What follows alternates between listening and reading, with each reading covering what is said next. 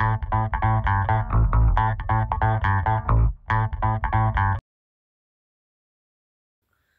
a knockdown with an 8-year-old is interesting to say the least.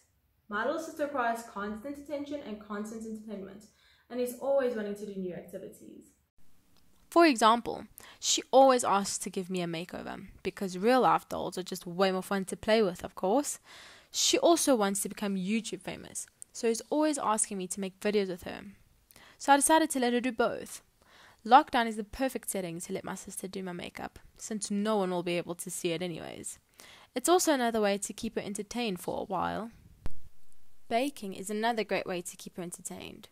We thoroughly enjoyed making one of our favorite Portuguese desserts, Catia De Castro. Alternatively, art and crafts is always a good idea and can keep her busy for hours sometimes. But at the end of the day, life in lockdown without her would just be boring.